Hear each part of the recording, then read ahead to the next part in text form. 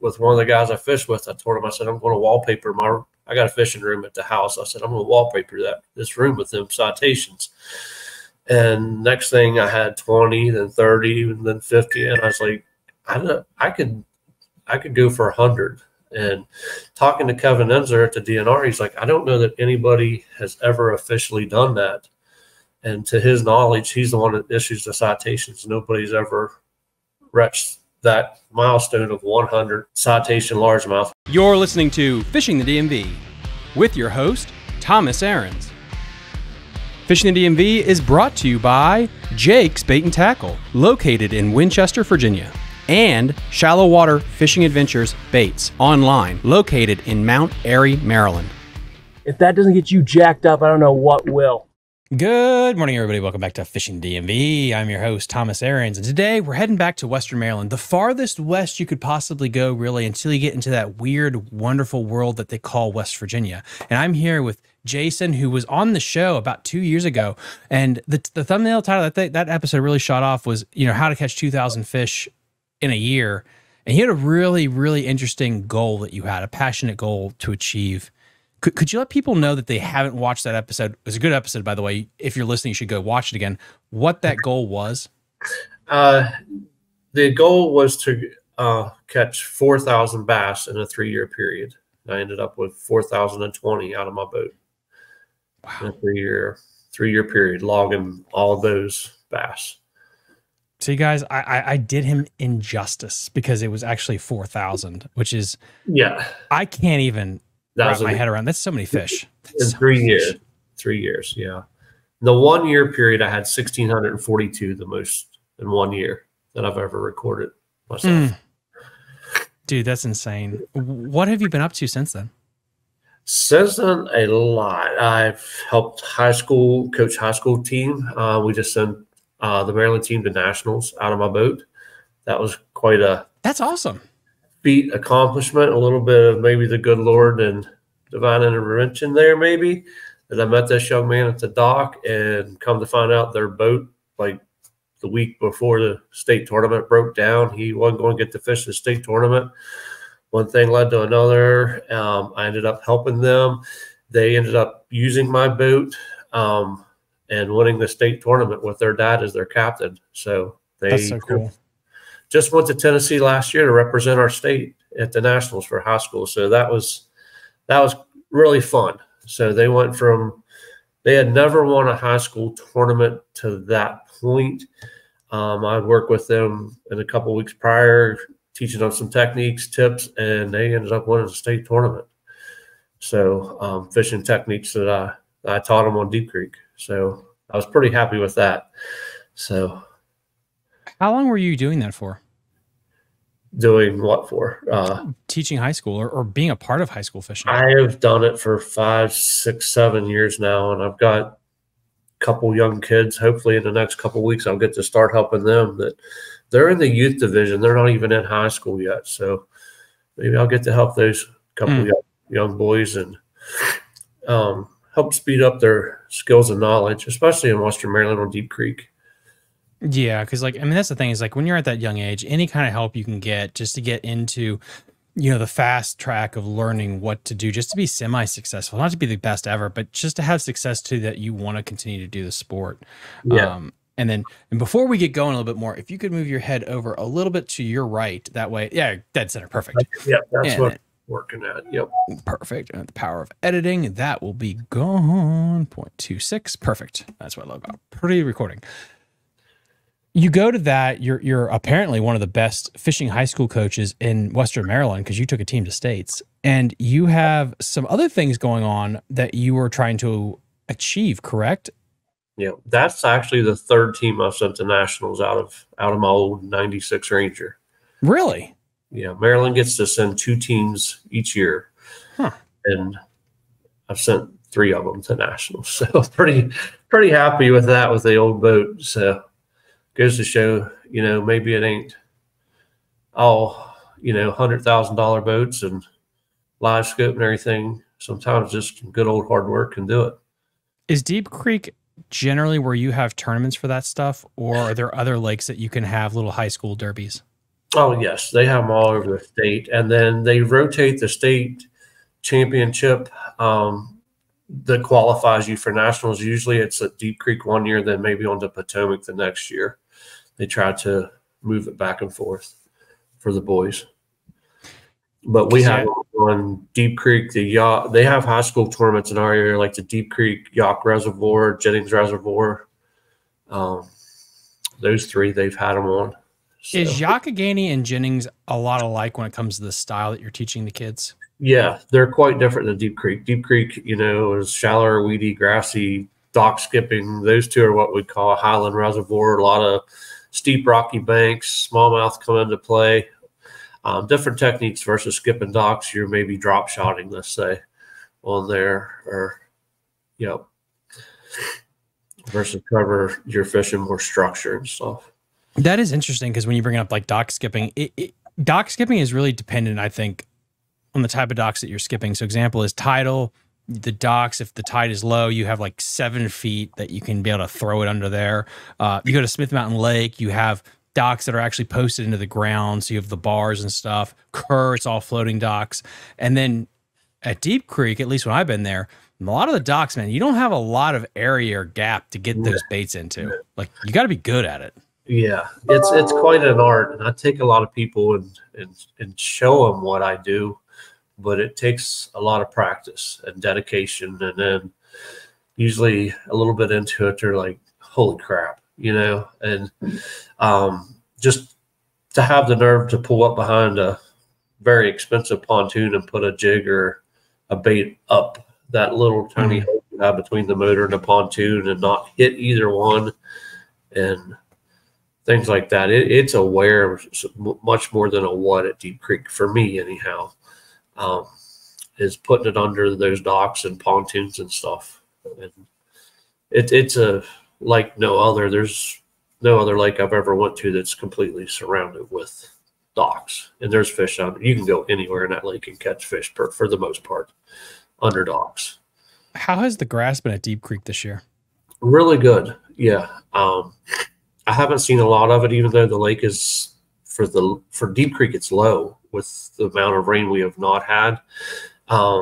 There's people having to push docks out and stuff. So it's down quite a bit from the normal pool level on there. So you'd think the grass would be up and topped out more, but it hasn't. So there's some of the back of the pockets and stuff last weekend when I was there, it's topped out, and but I thought it would be a lot thicker because generally the lake is never this low at this time of year and as hot as it's been for up home, anyhow, up in Garrett County.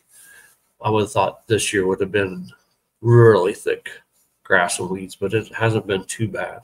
Is that all due to just the drought, or are they pulling more water than they usually would? It's to the drought, yes. As far as I know, they're pulling the least amount of water that they can, the way I understand, unless I have that incorrect on there. And I know the Yacht, which is downstream of there of Deep Creek, is very, very low. This year's been crazy, dude. It really has. Because I know like parts of the Shenandoah Valley, like you're not allowed to fish for trout anymore. It's like banned because of how bad the weather has been recently. Yeah.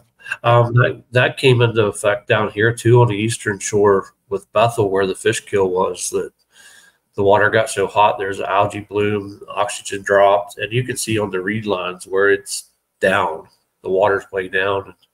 It affected and strained the fish. And I wonder if it does that at Deep Creek and stuff. It hasn't killed them or anything, but it definitely maybe pushes them out more or whatever, and the thermocline comes into play. Yeah, exactly. Because like if it gets stale, like at Lake Ann or places like that where you don't have enough flow or current or turbidity, it'll create issues. And I think we really need to set the stage for that too, because you talk about the Eastern Shore and people are like, "Wait a minute, he's in Western Maryland at Deep Creek. What does that mean?" So you work, or you were working in the Eastern Shore, so you got to experience that type of fishing as well. Yes, that's where I'm at now. I've been here since February. Through the week, I'm down here, and that's one of the things I love about our sport. I knew nothing, nobody. When I come down here in February, I got on Google Earth, started finding ponds, just started driving around before, the snow even come off, just finding places I could go when it warmed up. And that led into, we stopped, hit a couple from the bank and caught a bass. And I'm like, man, there's bass in here. And then one thing leads to another. I met guys on the shore when it started warming up, maybe into March, 1st of April down here. And it's just the community that we're in. And it's just like you and I talking. The next thing I'm like, hey, bud, what's your name? What's your next thing? We're on Facebook together. And now I got 3 or 4 buddies down here that we go fishing with in the evenings. And I love it. It's just a brotherhood. And they're like, man, did you ever try this place? You ever try it? And the fun fishing down here is incredible. But like you said, it is tidal, and that's a whole new.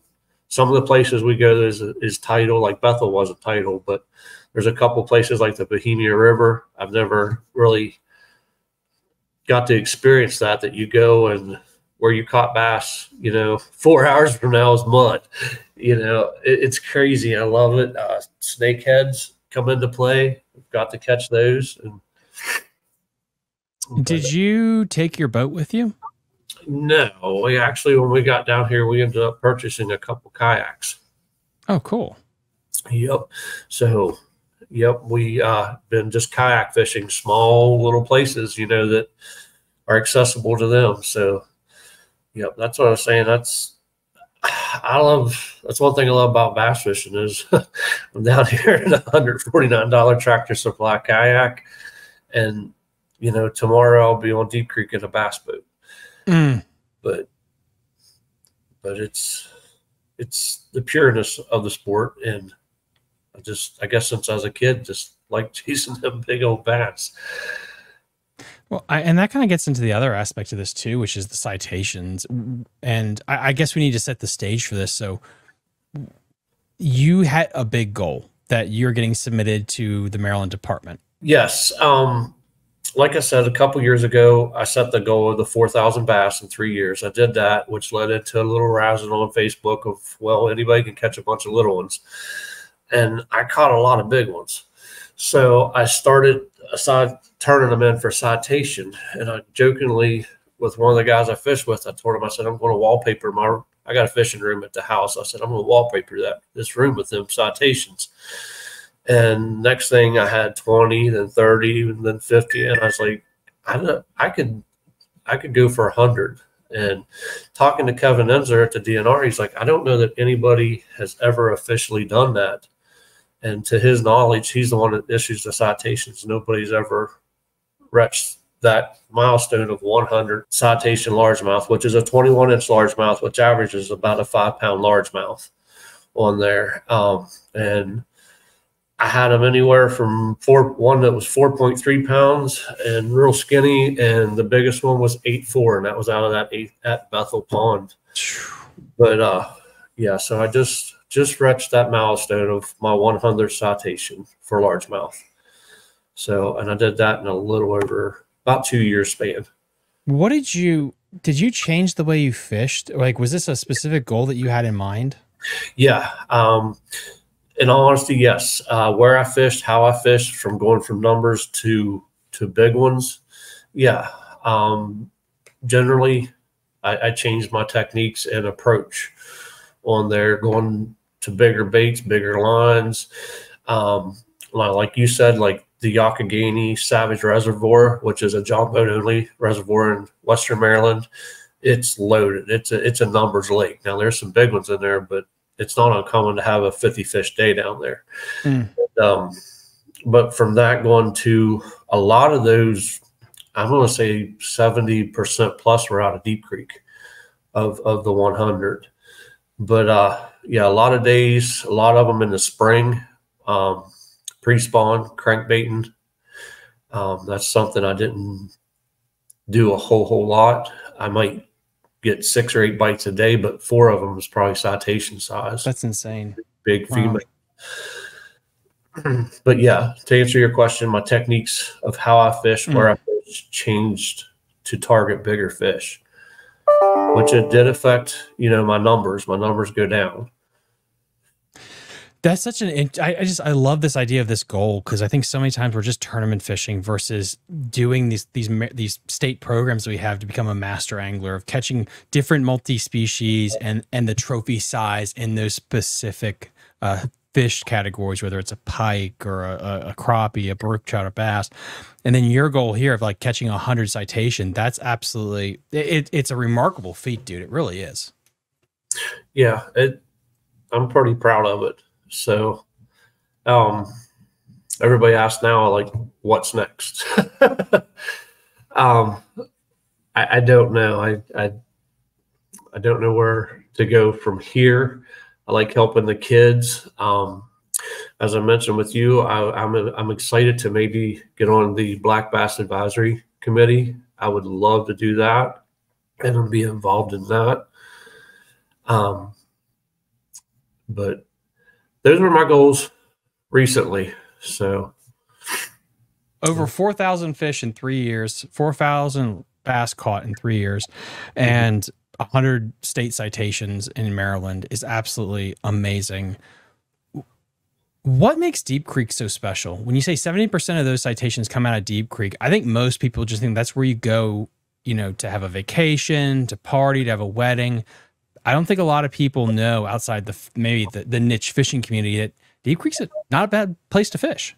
Deep Creek's phenomenal fishing, but it comes at a cost. Like this time of year, by 10 o'clock in the morning, that place is a madhouse with boat traffic. So you just have to go knowing that that's what it's going to be, and work around it. There's a lot of places that are no wake zones, such as Pond Run, State Park, Poland Run. You can get away from it a little bit. They might not be the best places, but you can get away from the traffic a little bit. But then by 10, 11 o'clock, it seems like about every other third docks, there's somebody swimming on it or tubing, and you got to burn a lot of gas and move a lot. But the key to it is, I mean, we're there before the sun's up, and usually by 11, 12 o'clock, we're off the water. And then you can get a little bit in the evening from 6 o'clock till dark. I guess they go in for dinner or whatever they're doing for the evening, and it calms down a lot. But that midday period is brutal. Yeah, but the fish are, it is fishing great. Tournament weights, it seems like 16 plus pounds to win a tournament. The bags are very consistent. It's not uncommon to hear one 18 to 20 pound bag. And that's in the summertime, correct? Yeah. Wow. Yeah. So, yeah, and it's very, very consistent. And then if you go, like if you follow any of the tournaments or weigh-ins, a lot of places you go is like a real heavy top, what they call a top heavy tournament, where you got 3 or 4 guys that really caught them. But Deep Creek, you go, and I mean, it seems like if there's 20 boats, there'll be 12 or 15 of them guys with a good bag. I mean, a lot of times it's just ounces that win the tournament, and everybody's right there together. It fishes really good. It reminds me a lot, the times that I was there, it reminds me a lot of like Lake Champlain, the way the docks are, where you can roll the docks out of the water. So if you guys don't know, in lakes that freeze over and have a good ice fishing scene, honestly, like up north of Minnesota and Lake Champlain, a lot of the docks there are meant so you can roll them out of the water so they don't get stuck in the ice. And so that's kind of the vibe there with the docks. You have the SAV of a lot of grass there in that lake, which I think makes the perch fishing and the bass fishing that much better. And you have the biodiversity that you can catch largemouth and smallmouth, which is really interesting for that place. Yes, it is loaded with smallmouth. And then like you said, diversity. A lot of times they don't want to intermingle. I mean, you can catch a fish anywhere, but it seems like you get in the back thirds of pockets or coves where it's shallow and grassy, it's more largemouth, and you pull out more on the front rocky points, you can almost call your shot and it'll change and go to smallmouth on there. That's where I used to skip like a finesse jig or a TRD, Ned rig, drop shot, finesse fishing, and there wasn't hardly a day I couldn't catch 20 plus smallmouth easily up there. But they're pound and a half smallmouth. You know, that's not going to make citation. So like you were saying, it changed my fishing a lot, where I had to put that away and and go to the bigger stuff. And I mean, I'll burn right past those places and go to where my trolling motor's in the dirt. What's the grass? Is there a grass fishing bite right now? And I guess I'll set the scene. When you think the tidal Potomac River, and you already stated this earlier, but we'll just do it again for people that are listening. The tidal Potomac River this time of year, you're talking matted vegetation, hydrologous mats where you're frog fishing and all that. Is it that type of grass fishing, or is it submerged, you get on the grass edge and you throw around there type? It has both. It has a really good frog bite, and there's kind of a group of guys that are known, this guy, they are frog guys. And there's a lot of topped out matted vegetation for that. And then I see other guys now with the technology we have out, it's changed just like everywhere else. I hate to go there, but the forward facing sonar, you see guys out on grass edge, grass weed lines on there. Not really my cup of tea. I have it on my boat, but I am in the elementary level using it. It's the most expensive depth finder I've ever bought. I'll put it that way. It's a very interesting technology. Yes. How has the walleye and the pike fishing affected the largemouth fishing? I don't know how it's affected it, but the walleye and pike fishing is phenomenal. Now, Nice. Deep Creek this year also changed to a slot limit on the walleye on there. I think it's between 18 and 21 inches you can't keep. I'm not a walleye guy, so I'm not up on that real well, but there is a slot limit on Deep Creek now to help boost that, make it a better trophy walleye managed lake. From what I've heard, pike fishing is incredible. Like we've talked before, I catch a lot of them bass fishing, especially in the spring on jerk baits, but it's not uncommon. 10, 12, 14 pound pikes. They're daily, 10 pounders almost daily. It seems like it. There's a lot of them. I remember 2 years ago, I think before I interviewed you, I went up with the DNR guy that runs that place, and I caught, I think it was almost a 40 incher on a big old musky bait, and they're pretty as hell. Like I know guys, there's issues with them and stuff and that, but I will still say like that's setting the hook into one of those big ones is like setting it into a piece of concrete. Like they have such freaking hard mouths, dude. It's insane the hooks that you need to stick that hook home. Yeah. And then I sacrifice a lot of baits to them. That's what amazes me. You'll be with a jerk bait and they're just zip, zip, zip, zip, gone. And, but yeah, and then the teeth in them and stuff. I mean, they're an alpha predator. They're amazing. And I've seen some of them in there. You think you wouldn't let your kids swim in there. They're huge. What, this time of year is interesting because, and I want to set this with the geographical location for people that don't know Deep Creek. It's really interesting being in Western Maryland, where it's located, how high it is elevation wise, and the temperatures and the seasons there. Right now, generally speaking, just to set this, how hot is it there? Like right now in July? In Deep Creek, I know the other day I was down here and it was in the 90s. And I called my son at 75. Back home. I don't know now. I mean, I have 86 here right now. Just to be curious, I can look it up. And yeah, like give or take. But then in November, the lake could be frozen over. Yes. Yeah. Like that's insane. October, November is crazy for the fact that you don't know what you're going to get. In October, the fall fishing is phenomenal, especially for smallmouth there, small spinner baits, moving baits, Kitex. Anything that looks like a shad and small is going to get eat there. It's phenomenal, but it's a roll of the dice. You could have 2 foot of snow. It could be 75 degrees. Yeah, it's what, 81 at the house right now, and it's 86 down here. So it's not a big difference today. And it's funny because like there were massive tournaments at Lake Anna, like at Thanksgiving weekend, and it's 60 degrees. But you go to Deep Creek, which is, it doesn't feel like it's that far away, but the weather there is so much different. I remember a couple of years ago, the Antietam Bassmasters was going to have a tournament at Deep Creek in the spring, and it was like May, and it was still snowing. It was like 2 or 3 years ago. It's crazy, that elevation, but I think that actually helps the fishing because like you mentioned earlier, fall fishing in a lot of places is terrible, but at Deep Creek, it's one of those places that gives us that northern vibe of they have to eat because the lake will be frozen soon. Yes. And then after the holidays between Memorial and Labor Day, it's a different lake. There's nobody there. It is beautiful. The fall foliage and the fishing is phenomenal. I mean, like I said, I like a lot of moving baits, and I'll go back to jerk baits in the fall too. But they definitely put the feed sacks on, like you're saying before, it locks up for ice out or ice in the winter. And then there's very little pressure that time of year, no boats out. That's we jokingly say we get our lake back, but yeah, anybody that hasn't tried it, Garrett County, Oakland area, you're not going to meet nicer, better people.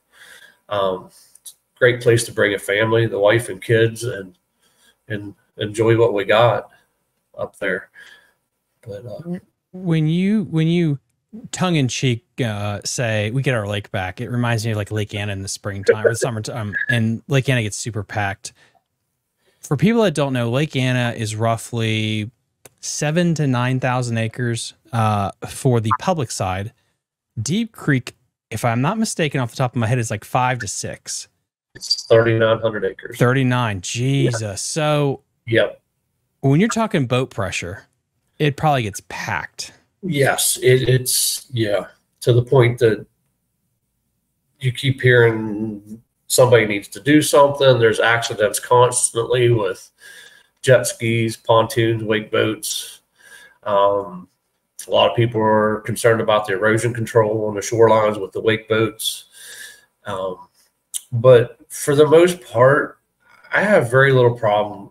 And I'm not going to sit here and be a hypocrite, because it brings in a lot of tourist money to our area, a lot of commerce, and most everybody I meet on that lake, I've had a few people come down and yell at me for fishing their docks, but it's amazing the people that come down are just curious. You know, what are you catching? How do you do that? Or what's that fish? And, you know, so we're very blessed to have what we have in our county. And like I said, 99.9% of the people are the nicest people you ever met on that lake. And I've got some really good friends that I've met that have moved here or are new to the area. And I like the compliments we get, you know, like, man, we really like it here. But yeah, if anybody hasn't ever tried it out or has any questions or whatever, they can look me up on Facebook, or I mean, we can tell them good places to eat, bad places, don't go there,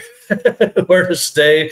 And I'll help them all I can. You know, if they got questions about fishing on there, just shoot me a message on Facebook, and I'd love to help them. When you mentioned techniques this time of year, you mentioned crankbaits in the spring. Have you gotten into the glide bait scene at all?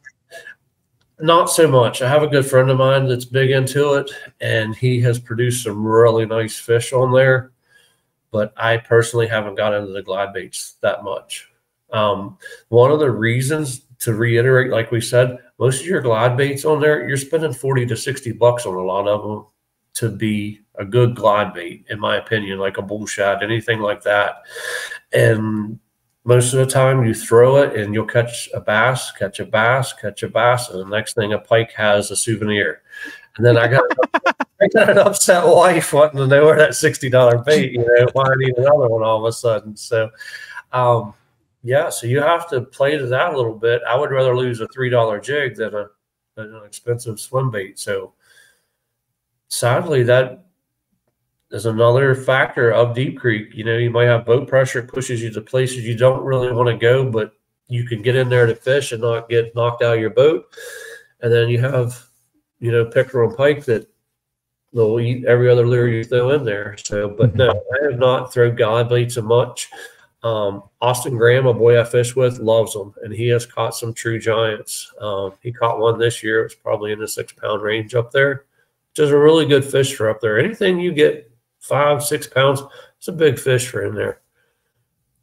I know some people in the comments section of this, or people listening on Apple or Spotify, are going to be like, oh, okay, 18 pounds, whatever, 15. Okay, that's not bad, but come on.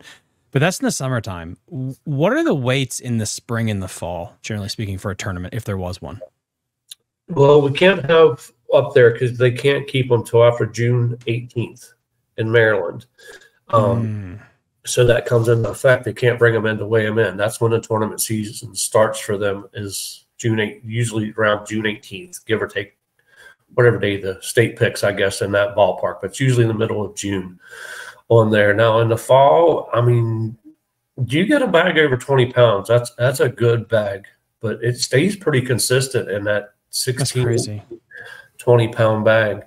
And, you know, I've seen days where 12 and 13 pounds is one at two. It's fishing. So some days is better than others, but seems very consistent in that 16 to 20-pound range. Do you think that like could produce a 7 to 10 pounder? Yes, I know for a fact it can. I got a 7.5 this year. Oh, well, there you go. Yeah, 10-pounder.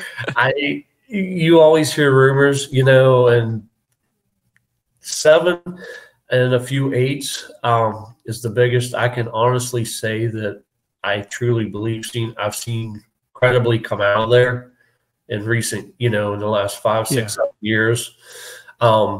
That I've seen pictures and guys I know aren't full of mud, you know, that they're true weights. I know the one, Larry Beckman, I believe it was, his dad, he had a 7.12, I think, in a tournament last year, you know, wow. With weight.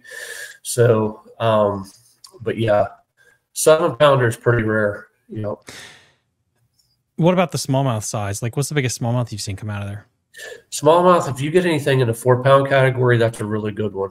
Like I said, it's not like Erie, other places like that. The Youghioghany's got some really big smallmouth in it, Yacht Reservoir. But Deep Creek, most of them are 1.5 pounds, 2 pounds. You get something in that 3 or 4 pound category, that's a good one for there. But it is full of smallmouth, the pound and a half ones. I wonder why that is. Yeah, I don't know that I've honestly seen or witnessed anything much over 4 pounds out there. Why do you think the Youghioghany's got such big smallmouth in it? I don't know, and I've wondered that versus Deep Creek myself on there. But my personal best for in our area was 4 pounds 11 ounces, and it come out of the Yacht. But I've heard of them over 5 and stuff in there. But the Yacht doesn't fish numbers wise as good as Deep Creek from what everybody tells me, but it has better quality, especially smallmouth bass in there. Do you think the Yacht or Deep Creek is harder to figure out? The Yacht, definitely. Yeah, at least for me anyhow. But they both fish really good. And they're total opposites. I mean, Youghioghany Reservoir, very few docks. It's all steep rock, cliff, bank. Thing at the Yacht that gets me is everything looks good. It just doesn't look like anywhere. You just throw a lure anywhere and one would be there. So, when you were teaching your kids, which did they prefer to fish? The style that's at Youghioghany or the style at Deep Creek? Deep Creek. Kids love skipping docks. Yep. Yeah, you skip up under. And then Deep Creek, we do top water a lot first thing in the morning, and that works really well for kids, especially in tournaments. For me, I can pull them out on open water on a grass flat, and the kids get really nervous in the tournament. Every tournament's the Bassmaster Classic to them, so the nerves are always really high. So one of the tricks as a captain when I was coaching them is I'd pull them out on open. I wouldn't go to my best places first, like skipping docks right out of the gate. I'll pull in somewhere it's open water, a big grass flat, put a whopper popper on, a Zara spook. That's smart. That's really smart. Then they're not hung up. And it just, I don't know if it's lucky or repeatable, but usually we would get a good one, you know, get a few blow ups, get a few fish in the boat, get the nerves out, and then we go skipping docks. And the top water bite's really good. I love a Zara spook, and I don't know that they make a bad collar. I mean, I stay pretty basic, like the bones, the baby bass. I like the feathered treble, the Zara spook juniors with the double hook. And I've caught them on every collar I think they make of them. But I'll throw that till that fog burns off the water in the mornings, and then I'll go to docks. And it seems like the higher that sun gets up, it pushes them up under the docks, and then the boat traffic starts, and they go under the docks. But what amazes me is you can skip in or cast in and hit right in the front of a dock, and that thing will sink nothing. You can do it 2-3 times in a row, and then skip up under there, which is 2-3 foot further back up under there, and he'll hit it. It's crazy. They will not come out from underneath that cover to hit a lure, it seems like, a lot of times. But definitely the kids love skipping docks. I mean, they always make comments. There's nothing funner than skipping under a dock and you're it's a street fight getting them out of there. So I've had this conversation with numerous friends that have given me crap for it, because I use inshore spinning tackle a lot of times for my skipping needs, because if you can catch a redfish or a speck trout, you can catch that. And in a tournament, if I can't blow up a spinning reel skipping. Yep. But I have friends that will spend $6,000 on a Japanese magnetic reel with a blue chip, so it'll never snag. What is your skipping setup that you enjoy? I skip with a bait caster if I'm skipping a jig, but it's very inefficient versus a spinning rod. My favorite setup, I hate to let the cat out of the bag, is I like a Dobbin 703 spinning rod, a Revo rocket reel, because it's the fastest spinning reel made.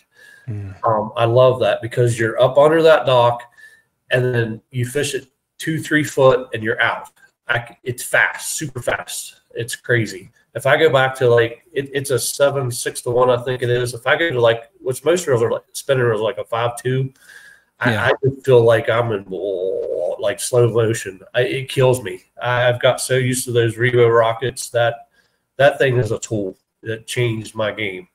Because even if the boat's moving and I'm drifting past the dock, a lot of times I'm like, I can get in there and have it back before I need to be before I need to get under here. I can make that cast and have it back before I drift past there, and I don't have to hit the motor and spook them on there. So that's a big secret to that. We'll skip Senkos a lot. A Senko is one of the easiest baits there is to skip. A wacky rig Senko is impossible to beat on Deep Creek, in my opinion. Really? It's the easiest bait to skip. You're not going to cry if a pike eats it. And you can put it under a pontoon. I love a jig. I think I get more bites on a jig, but I don't get away. And it's with what I do with the Senko. You can skip under a pontoon. You get maybe a slight dull thong off the side of it if you happen to hit the pontoon part, where a jig you get the down. And if you get that, we call it the kiss of death. Most of the time, you're not going to get bit if you do that. But yeah, to answer your question, I like a spinning rod. And that's hard for a lot of guys. Like you're saying, a lot of guys don't like to put that bait caster down and go to a spinning rod. But yeah, I use a spinning rod. I use Suffix 832. They're 15, 20-pound braid and a 15-pound cigar fluorocarbon leader. And then my thing now is finding a hook I like. I have tried every hook out there as far as for a wacky rig. I like right now I've been using the Gamakatsu straight shank round bend worm hook, and like a 2-aught. I use a big hook in the VMC crossover band. That's usually my setup 90% of the time. Anybody knows me, I'm skipping docks with either a jig or a Senko. Explain the bait casting setup when you do use a jig. What type of bait casting reel are you using? Most of the time I use a dial to Tula on there, and then I was laughing because you said about the chip. I bought into that too with like the Shimano PCs, and I'll take a Tatula any day of the week. On there, yeah. If you give me $200 to spend on a reel and said this is the only one you get, I'd buy a Daiwa Tatula. Yeah. That's fighting words for a lot of people, man. I know that Shimano Daiwa rivalry is hardcore. Yeah, and I don't want to be a hypocrite because that's what I got down here with me is the Shimanos, and I love them. But yeah, the Shimanos, Daiwas, Lew's, they're all good, and it's the Ford, Chevy, Dodge thing. You know, all of them have their following, but you can argue it however you want. Most of the time, it's what I go in and they're like on sale, or I get a deal, or grandma bought me it for Christmas and it's what she picked. You know, so I'm happy with whatever I got. I'm not real picky, but yeah, if anybody new to the game or whatever, that's a mistake I see a lot. Is they're like, I'm going to get a bait caster and try it, and they go to Walmart and buy a $39 Shakespeare bait caster, and somebody that's really good with a bait caster might be able to use that. But if you're learning, that's not the way to go. You need to invest in the $200 range, in my opinion, whichever one you pick. I don't think you can go wrong, other than a mistake I see a lot with these kids and stuff. And a lot of moms and dads don't have that money to spend, which is fine and stuff. But yeah, I see a lot of guys with the $39, Amazon reel. Wonder why they can't skip. It's some of it's not them. It's the equipment they have. Yeah, it's so much about that is like with bait casters, you do get what you pay for. And now, especially when I was younger, that was the case. Luckily, technology and pricing has come down to where the mid-budget's not bad. You don't have to just buy the upper high end of everything. Yes. Which, again, because like fishing, it's so easy to get nickel and dimed with every single thing. It's kind of nice that the costs are slowly coming down. But yeah, don't go to Walmart. You can get some good reels at a good budgeted price that'll make the experience very enjoyable. Yes. And, not to be a commercial or whatever, but go, if you're new or whatever, I was in Jake's just the other day, got me a new shirt. It's a shout out to them. But go somewhere like that knows, and they'll help you get set up, and they're not there just to sell you the most expensive thing in the case. They'll be honest with you and get you set up. It's a mistake I see a lot with these young kids and stuff, that it's like skis or golf clubs. The equipment's got to fit, and you see this kid that it's what, 3'6" tall, and he's got a 7-foot extra heavy rod trying to skip with. And yeah, that doesn't work. And it's amazing, when I take kids, it's like a bag of golf clubs almost. I got all different sizes and stuff. And I can almost look at that kid and I'm like, okay, I need like a 6'6" for this kid. He's a little short and, little guy. And it's amazing how his accuracy will pick up and stuff when it helps and fits him a little better on that. I like a 3000 series reel, but when you got a 10-year-old kid, that doesn't fit him real well. His hands, that's huge to him. And that took me a little while to wrap that. What fits me doesn't fit him. Yeah. So maybe I got to drop down to almost like a trout fishing 1000 series reel on there, and it works better for them. So, but yeah, definitely equipment. The equipment makers are out there to sell it to you and I, the adult male that fishes, the 90% demographic that fishes, and not these kids, So, so the mom and dads out there, it helps to maybe take a minute, go to a pro shop and get some stuff that fits your kid and helps them. 100% agree with that, dude. I really do. Jason, I really appreciate you coming on today. Do you have anything coming up or anything that we can promote?